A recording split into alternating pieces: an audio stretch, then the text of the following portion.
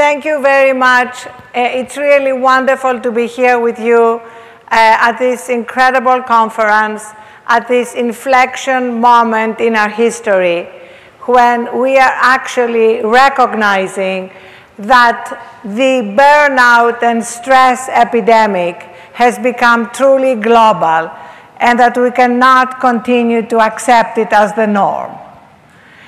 It happened to me personally when 2 years into building the Huffing-ton Post, I crashed.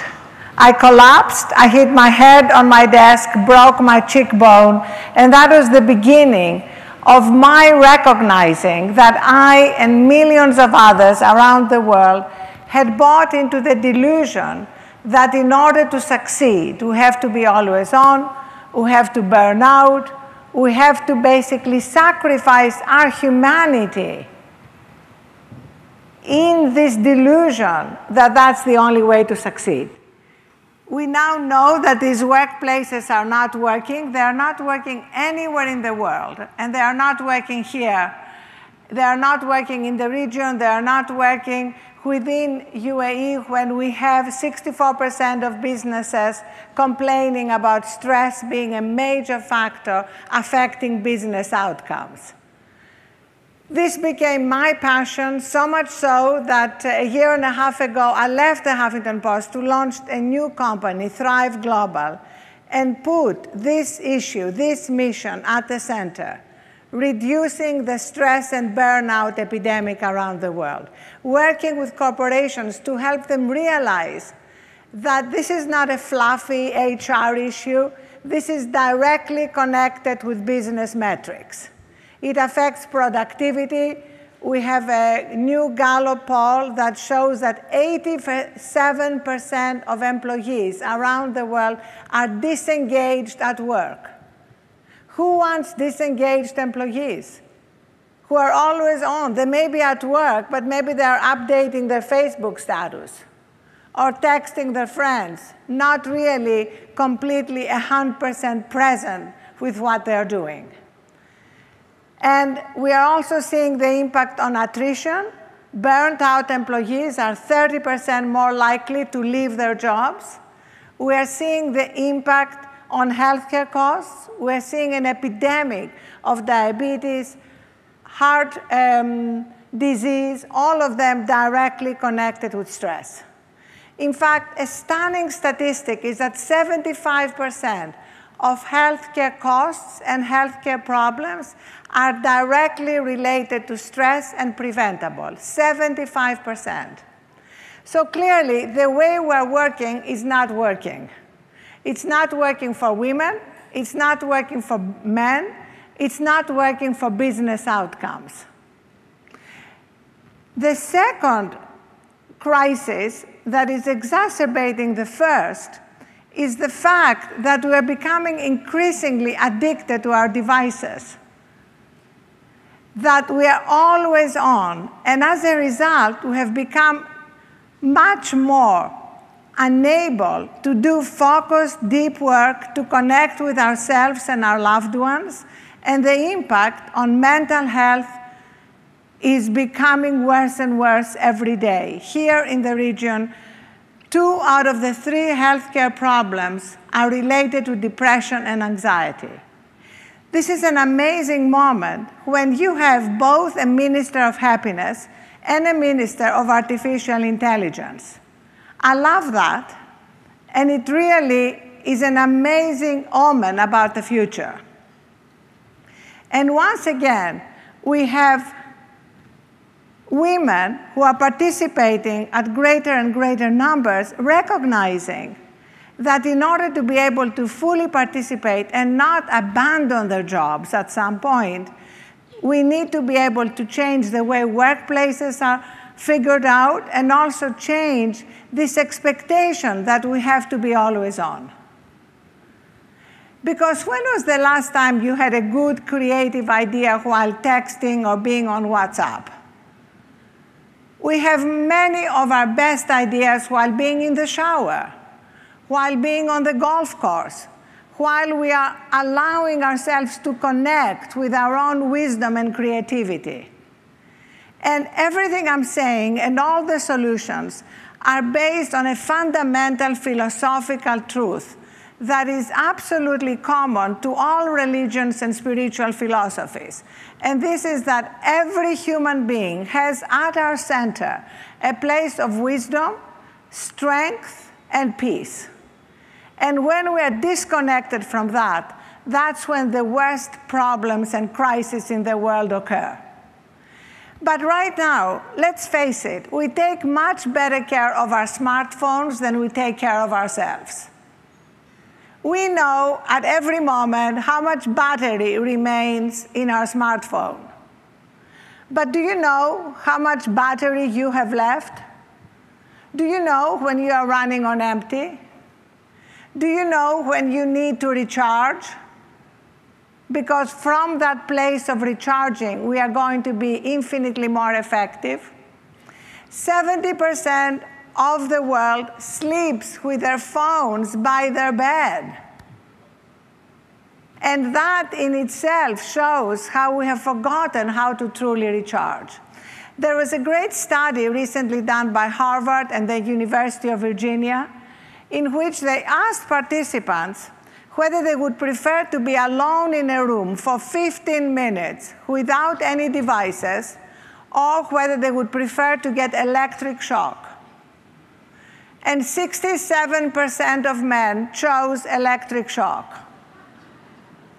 Among the wiser sex, women, 25% chose electric shock. But we've gotten to the point where we cannot be alone with ourselves for 15 minutes.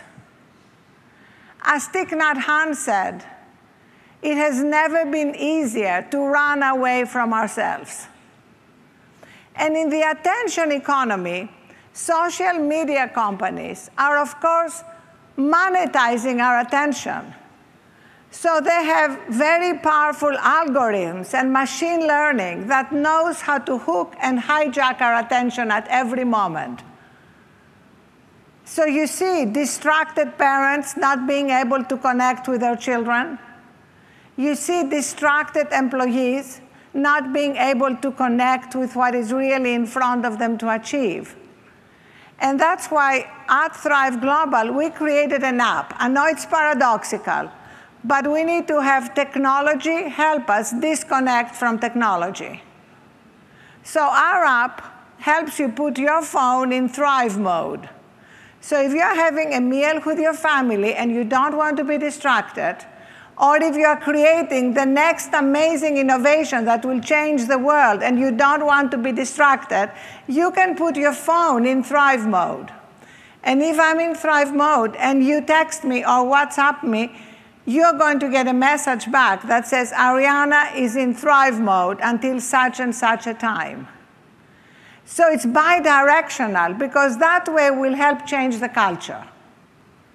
We need to move away from glamorizing being always on, from glamorizing and praising people for returning texts and emails and WhatsApp messages immediately, to glamorizing people who know how to prioritize, who know what's important, who know when they have to disconnect from their phones and what's oncoming, in order to be able to connect with themselves and their best ideas and connect with their loved ones. And also, the app allows you to have a mirror of all your social media consumption. Wouldn't you like to see every day how much time you've spent on Instagram, how much time you've spent on Candy Crush, or whatever game you may be addicted to? And if, let's say, I spent an hour and a half on Instagram, I promise you I didn't, the app will ask me, do you want to reduce it? And if I say, yes, I want to reduce it to 1 hour, it will send me notifications, and at 1 hour, it will cut me out. I know it's tough love, but we all need a coach, a guide, to help us navigate this new technology, which is very new. The smartphone is only about 10 years old. So at the moment, our Thrive app has been launched in partnership with Samsung. It's available on all Android phones, and in the next 5 months, it will also be available on iOS. But anybody on Android, you can start using it now. It's free, and the idea is to begin to shift the culture away from this obsession of being always on. And we see it with our children. Here at UAE, we have children who are spending more than 5 hours a day on social media. And we have the data now from child psychologists that show that any child that does that is much more likely to suffer from depression and anxiety. Why? Because the world presented by social media is the highlight reel of everybody else's life.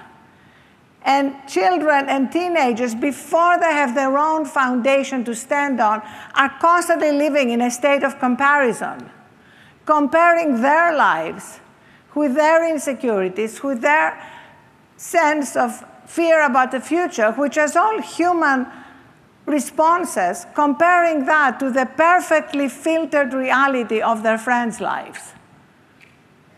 And after all, what is a like that people obsess over? How many likes their Instagram picture got? It takes less than a second to like something.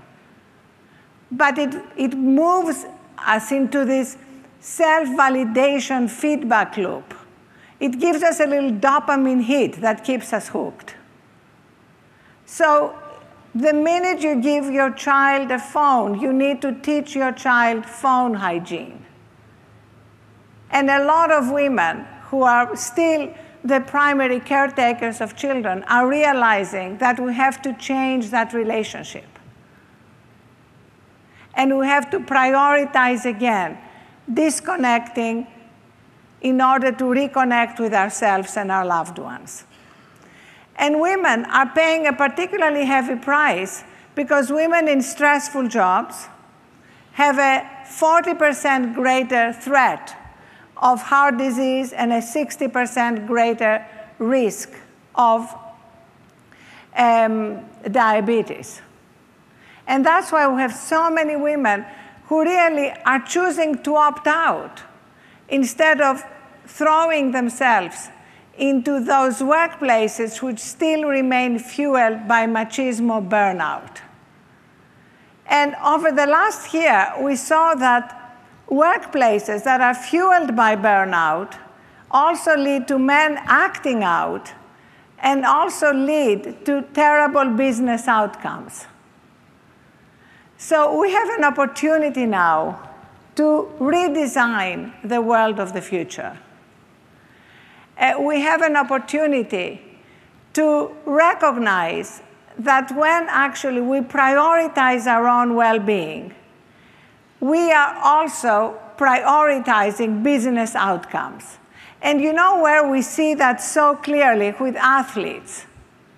More and more athletes are now showing their better stats after they've had a good night's sleep, after they've taken time to recharge.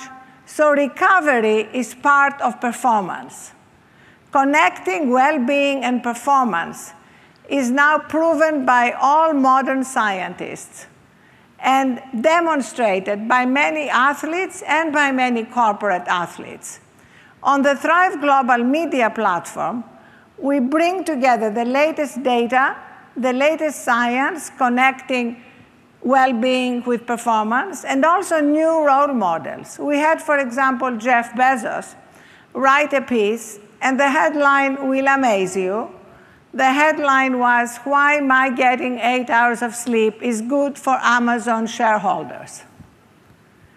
And he annotated his decision-making. And he actually said that he notices that when he gets 6 hours sleep, his decisions are 5 to 20% less good.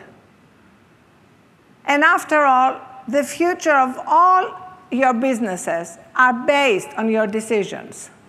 The same with entrepreneurs who have this myth of the entrepreneur who is always on, who never sleeps. But let's look at the data. 3/4 of startups fail. might have different outcomes if entrepreneurs were actually prioritizing their own well-being. As they tell us on airplanes, put your own oxygen mask first. And then you can help others, and you can help your business in a much more effective way. So the reason why this is an amazing time to be alive is because for the first time, modern science is validating ancient wisdom. Sleep, for example, I wrote an entire book on sleep, The Sleep Revolution, is a very new science. The first scientific sleep center was founded at Stanford in 1970. And we have recognized through the new science that sleep is not optional. And that, in fact, sleep deprivation affects every disease, both physical and mental, because our brain has two modes, either alert and achieving things, or sleeping and cleaning up. And if we don't give our brain the time to clean up the toxins that have accumulated during the day, we actually live in a state of perpetual chaos. So it's really exciting to have so much new science validating so much of what our ancestors knew, but we have forgotten. And that's why I think this combination of prioritizing happiness while also innovating and tapping into our creativity is such a magical combination of two aspects of humanity. And I like what Sheikh Mohammed said in his speech about the human being always being at the center of innovation. We sometimes forget that, but it is the absolute truth. And that's why feeding ourselves, nurturing ourselves is so essential. You know, we all think that we are more productive when we multitask.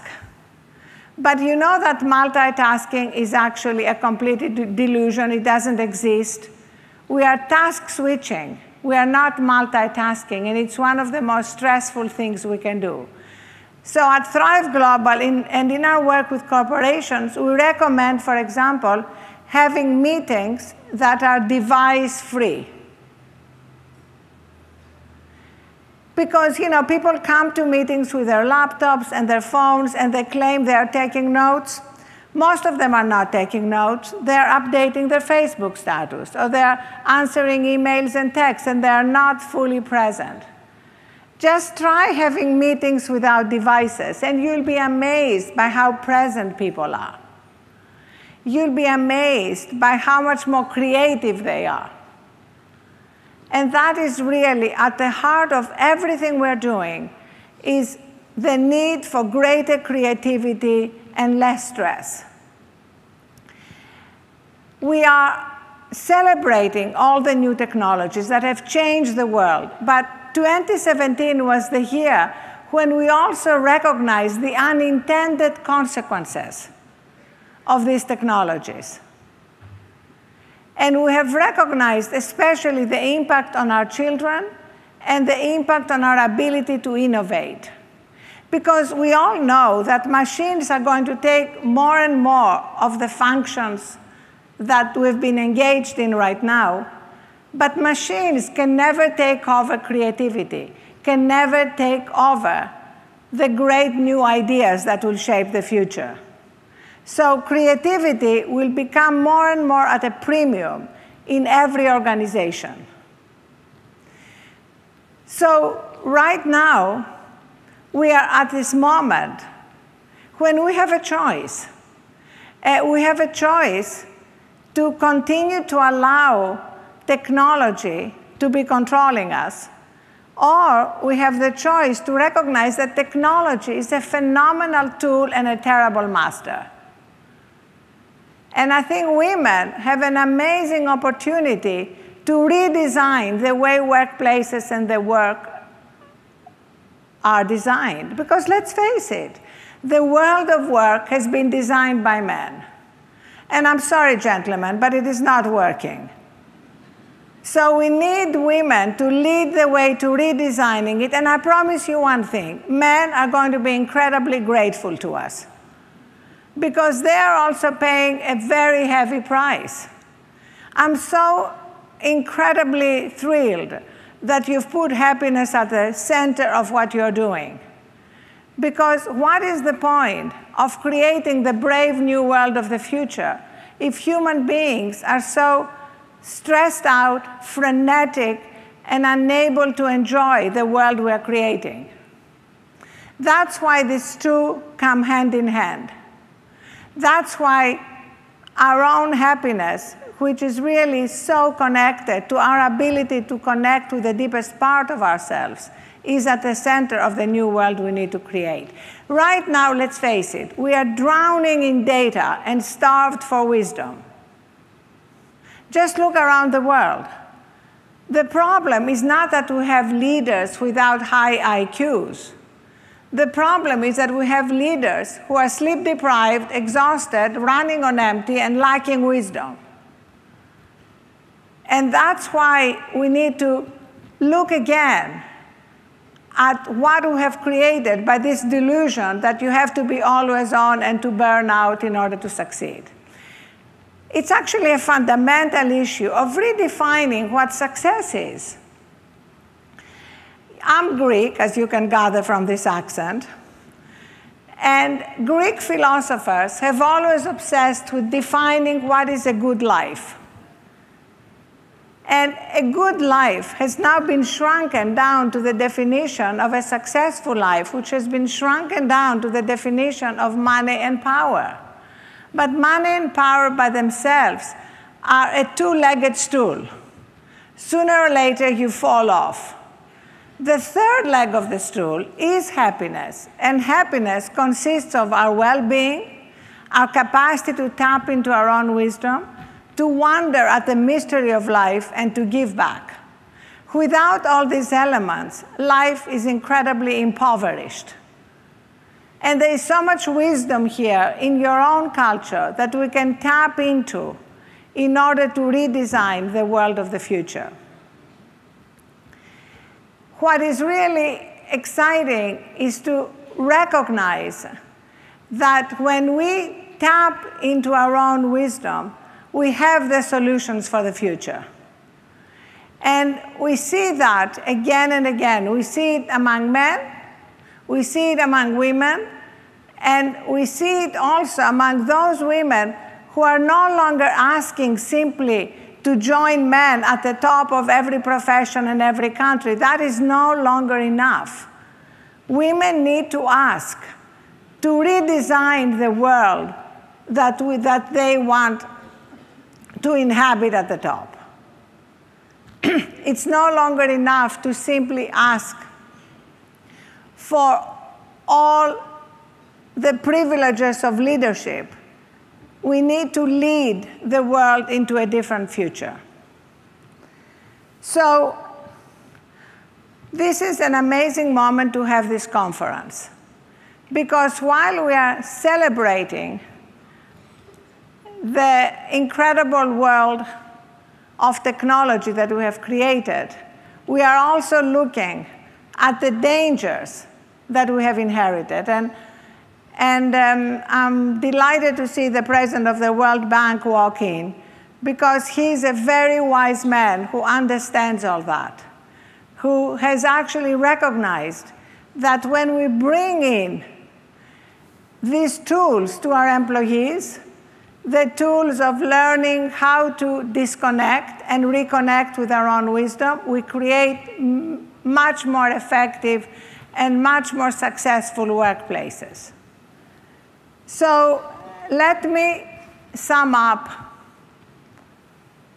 by saying that we've heard a lot about artificial intelligence, and we've heard a lot about how artificial intelligence in the future will become more intelligent than human beings. But let me just say something unequivocally. Artificial intelligence may become more intelligent than we are, but artificial intelligence will never, ever be more creative, more compassionate, more caring, more loving, or wiser than we are. And the future will be determined by the abundance of these qualities. So, while the world is obsessing with augmented reality, I would love to invite women leaders to obsess over augmented humanity, because that's the way to win the future. The way to win the future is to tap into this augmented humanity from which we can find all the solutions to all the major problems we are facing. Because wherever we look, we see the same debate going on about the problems we are facing, whether it's climate change or growing income inequalities. The conversation has been going on and on about the need for solutions, but the solutions have not been forthcoming. And the reason for that is not the absence of data, it's the absence of wisdom. And when we recognize that wisdom is not going to be found in artificial intelligence, wisdom is going to be found in the center of every human being's heart. But when we are disconnected from that center, when we instead live a life on the periphery, on the surface, always frenetic and always burnt out, we are missing out the greatest gift that we have been born with. And this is an amazingly exciting moment to be alive, because we are finally recognizing it. And more leaders are speaking out about it. So when we recognize that we carry in us the source of a lot of solutions, if only we gave ourselves a little occasional break to reconnect with that part, then there will be more and more incentive to do so. But we need leaders to model it, and we need leaders to talk about it, and we need leaders who stop acting as though what they need to brag about is being always on, is foregoing sleep and time to disconnect and reconnect with themselves. As my great Greek compatriot Archimedes said, "Give me a place to stand and I can move the world." So we all need to find that place to stand. And from that place, we can build lives that have all the greatest technological advances that we are achieving and that are changing our world, but also have all the wisdom and caring and loving that are needed in order to create a world that we do want to inhabit. This year in Davos, Jack Ma actually said that while the last decade the competitive advantage was muscle, this new decade, the competitive advantage, he said, is going to be wisdom. And then he talked about moving beyond IQ and beyond EQ, emotional intelligence, to what he called LQ, which is the love quotient. So it's kind of amazing to have one of the major tech leaders of our time identify that these intangible qualities, which have traditionally been more identified with women, these intangible qualities of loving and caring and compassion, are actually going to be determining for the future. If we want to win the future, we need to put them at the center of the future we are creating. And that means building technology infused with humanity. And that means women who have traditionally been identified with these virtues leading the way into a future which actually is going to encompass the best of artificial intelligence and the best of augmented humanity. Thank you so much.